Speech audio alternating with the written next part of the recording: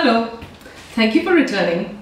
In the previous video, we solved a problem to calculate the empirical and molecular formula of a compound. We had another problem that I wanted to start, and let's do it in this video now.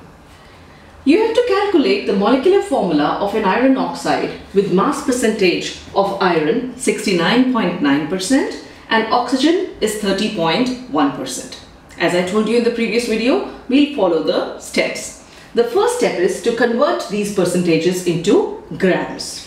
So iron is 69.9%. So iron would be written as 69.9 grams.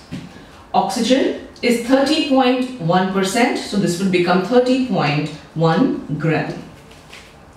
Once you get the masses of both the elements or whatever the components are, the elements in grams, we now find out their number of moles. In order to calculate the number of moles, we should write the mass of the element divided by its atomic mass in grams. So iron would be equal to 69.9 is the mass given in grams, and what is the atomic mass of iron? Is 56 grams.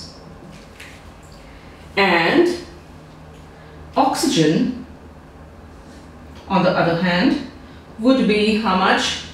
30.1 grams divided by 16. So what are the values that you get? The values you get on finding out these ratios is 1.248 and the value of oxygen is 1.881. In order to find out the minimum ratio between the two elements, now we divide these two by the same value, which is the smaller one. 1.2 is smaller than 1.8. Therefore, both these are divided by 1.248 and this is also divided by 1.248. When you do this, you get this as 1 and this as 1.5.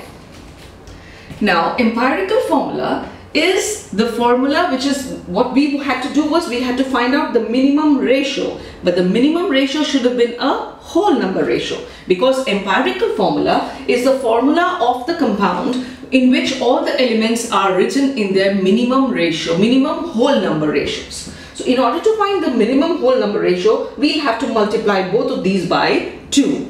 So that is what we do. We multiply now both of them by 2.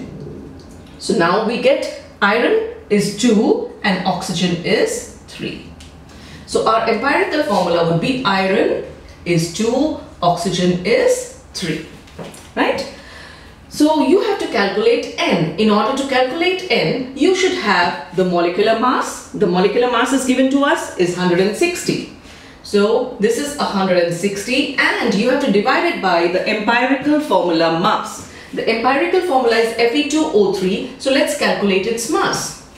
Fe is, what's the mass of iron? 56. 56 into 2 plus oxygen is 16 into 3. This would also come to be equal to 160, which means empirical formula mass and molecular mass are the same. If they are the same, the answer, the value of N is 1. If N is 1, we have to multiply the empirical formula by the value of N. Since N is 1, the molecular formula and the empirical formula for this compound are the same.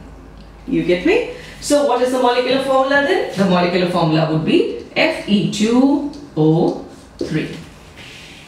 So that's how we solve the problems. That is how we calculate the empirical formula and the molecular formula from the mass percentages of an element given to us.